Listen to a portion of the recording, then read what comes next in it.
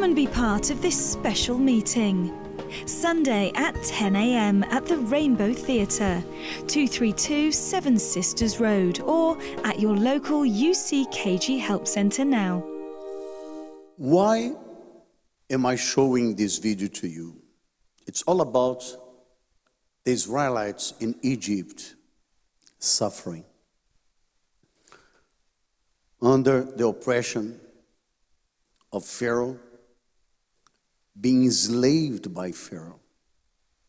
Why am I showing this video to you? Because I really hope you saw your very self in the video. I really hope you saw your very self there. Because the thing that we have freedom, we are living under democracy, and we can do whatever we want. We have free speech, free expression. It's not true. It's just a make-up of a different kind of slavery that has been imposed on many.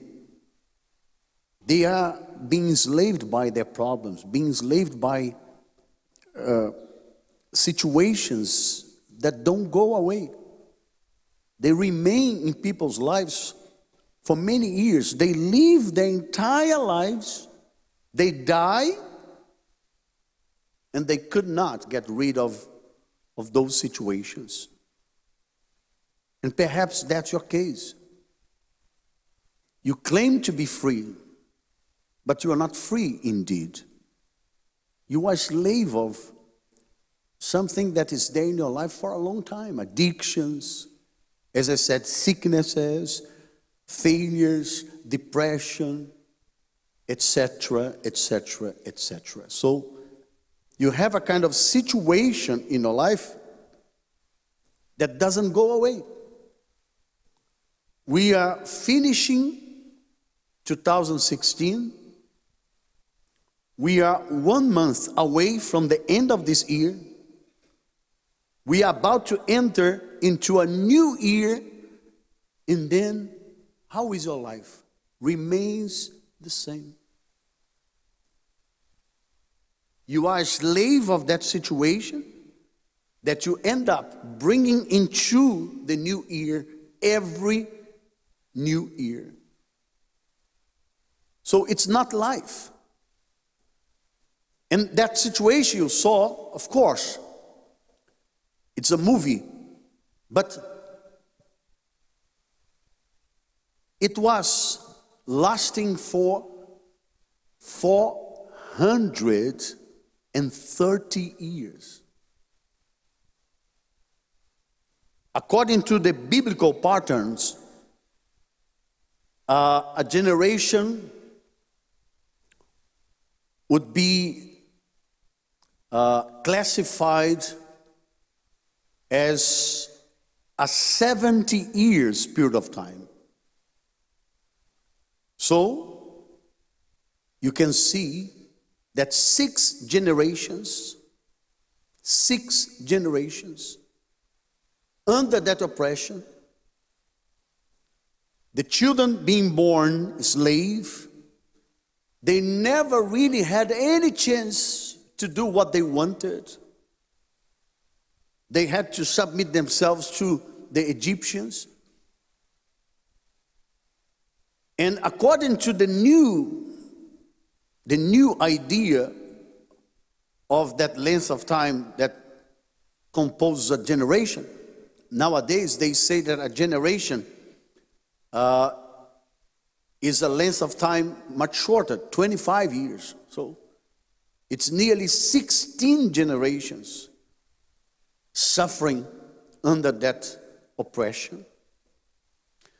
Why did it take so long?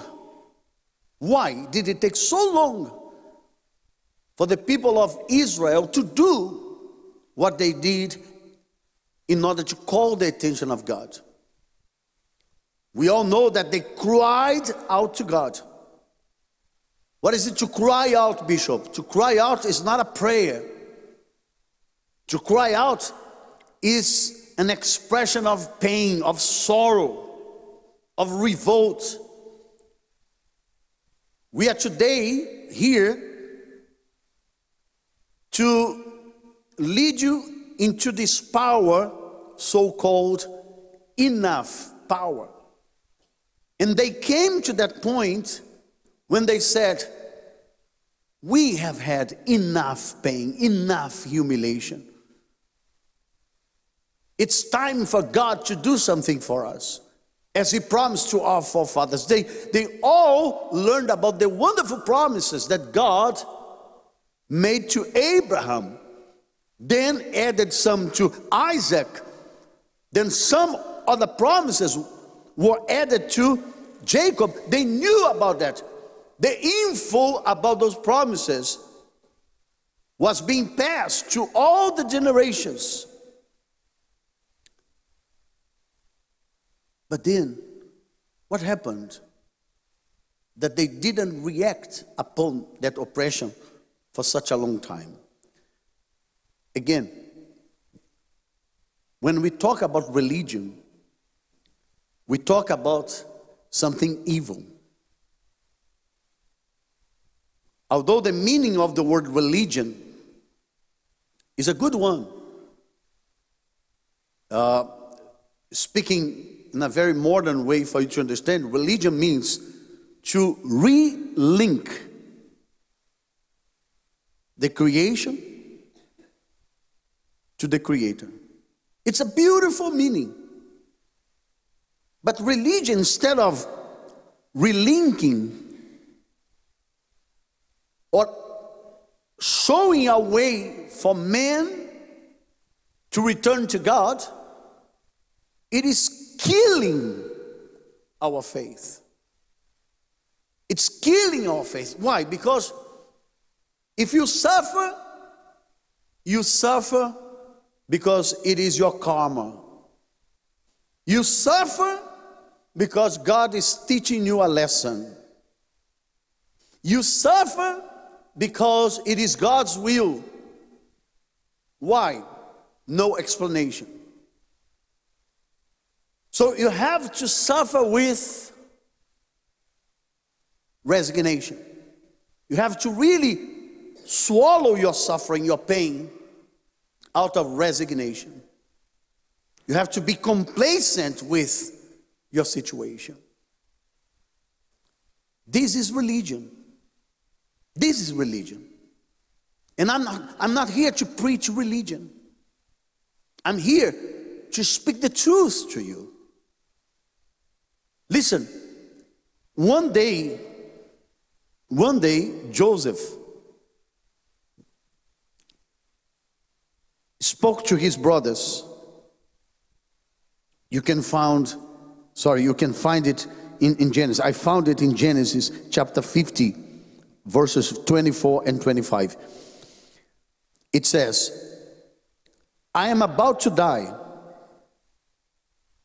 Joseph was about to die. God will surely come to you and bring you out of this land to the land of which He swore to Abraham, to Isaac, and to Jacob. Then Joseph made the sons of Israel swear, saying, God will surely visit you, and you shall carry up my bones from here. So the info that they received from Joseph was that God would come and visit them, which never happened. That's a wrong information. They suffered so long because they got a wrong information about God. God will visit you. So many people feel like God will come to me in times of trouble and He will do something for me. No, it doesn't work like this. It doesn't work like this.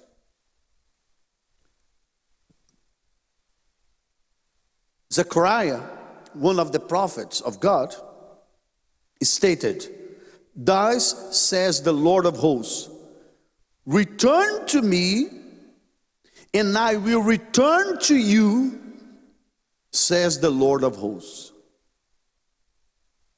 You can find in Zechariah chapter 1, verse 3.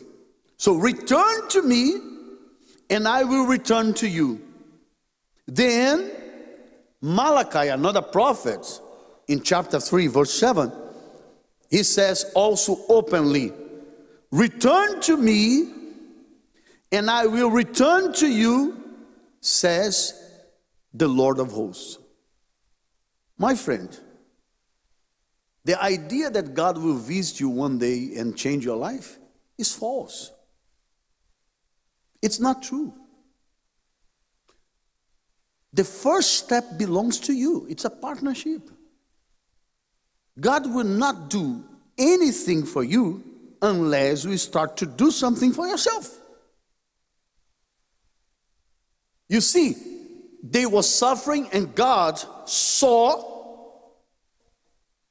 He was aware of their suffering. God was not enjoying to see his people suffering.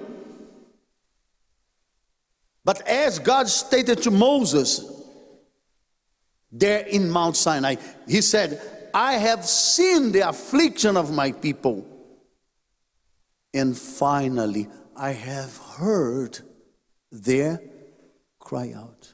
Then I came down. To help my people. So that religious mentality, I have to wait for the Lord. Wait for the Lord. The battle belongs to God. The battle belongs to God. The battle is yours. It doesn't belong to God. The battle belongs to you. The battle belongs to me. My battles are mine. They don't belong to the Lord. What I can do is I trust in the Lord. I will fight in that battle. I will do my part, and I will cry out to God saying, God, come and help me. Fight together with me. Then God will come to fight together with me. But God will not come to, he will not visit me and then he will fight for me.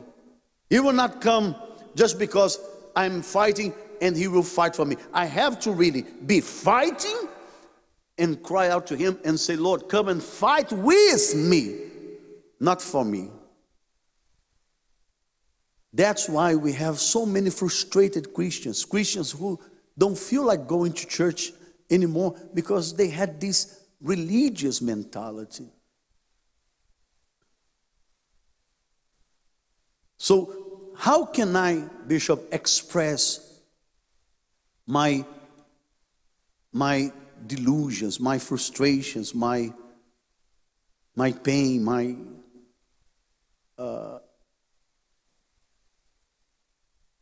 sufferings? How can I? For example, when you feel pain, the women here, especially the mothers, when you had the birth pain, how was that? How was that? Did you enjoy? How was that? When you felt the pain, how was that? Were you giving birth to your baby, laughing? My baby. What? Was that like this? Huh? How was that? Groanings. Yes or no? Who even screamed? Bishop, I screamed when I was giving birth to my children. Wave your hand like this. Don't be shy. Don't be shy. Wave your hand like this. Listen to me. If I was supposed to give birth to children, I'm telling you,